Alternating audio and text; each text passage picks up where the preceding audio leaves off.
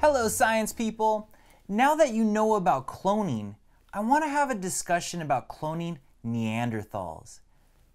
Is it possible? Yeah, actually, we should be able to clone a Neanderthal. So if you're not sure how cloning works, check out my video on cloning. But if you already have, let's discuss the implications of cloning a Neanderthal. Well, here's how we would do it. We would need to find a complete set of Neanderthal DNA. So let's say that we find a fossilized Neanderthal, maybe one that's been frozen. And so we take that Neanderthal and we have to go through its cells.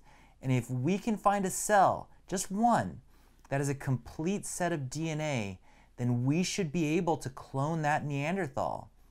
Neanderthals are so close to humans, modern day Homo sapiens, that we would probably be able to use our parts to clone the Neanderthal.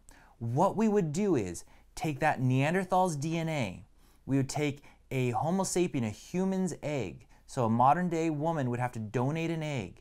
We would take that egg, pull out the woman's DNA, and then inject the Neanderthal's DNA into that egg. So the egg would be 100% the Neanderthal's DNA. Then we would shock the egg so it thinks it got fertilized and it would start dividing. Then we got to put it somewhere. Well, Neanderthals and Homo sapiens, pretty much the same size and parts. So we would take that egg and we'd put it into a modern woman's uterus. So we'd have to put it inside a human uterus where it'll then grow. So now that woman would be pregnant with a Neanderthal. The Neanderthal would grow, be a fetus, go through normal pregnancy, and then after the pregnancy term is over, the woman would give birth to a 100% Neanderthal baby. And so we would have brought back Neanderthals. I think it's fascinating to talk about, but what implications does this have? What things can we discuss when we talk about bringing back an extinct species? Well, if we bring back Neanderthals, we have to start talking about rights, because for me it's a simple discussion.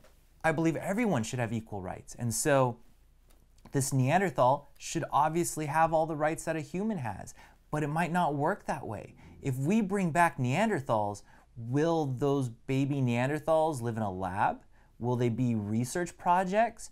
Will they have the same legal rights that a normal Homo sapien has? I don't know, and I don't know what would happen. And it's kind of scary to think about if we were to bring back Neanderthals and then treat them as non-humanoid animals, because from our research, from our studies, it shows that Neanderthals were just as intelligent as humans. They had all of our same capabilities of understanding family, of critical thinking skills, and so in my mind, it would be like a little human that just has slightly different DNA. And so we've never lived in this modern society with a different species of humanoid. And so having that would be very interesting on how we would deal with that as a society. And it could be really scary if we didn't treat the Neanderthals right.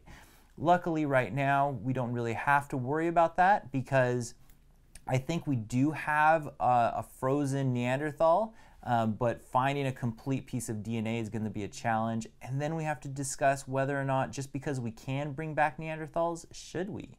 And then also the implications of, if we bring back the Neanderthal, what about its DNA success? If we bring back just one Neanderthal and we use just that DNA, that would mean we'd have to continue to clone that same Neanderthal over and over again. So they would all be related and have the exact same DNA. So we wouldn't really be bringing back a species from extinction. But these are just some fascinating things to think about. I hope you enjoy talking about it. Talk about it with your friends and family. See what kind of interesting things come up. What would we be like living with another species of humanoid? How would we treat those Neanderthals if we were able to clone them and bring them back? All right, I hope you enjoyed this discussion. I'll see you guys next time.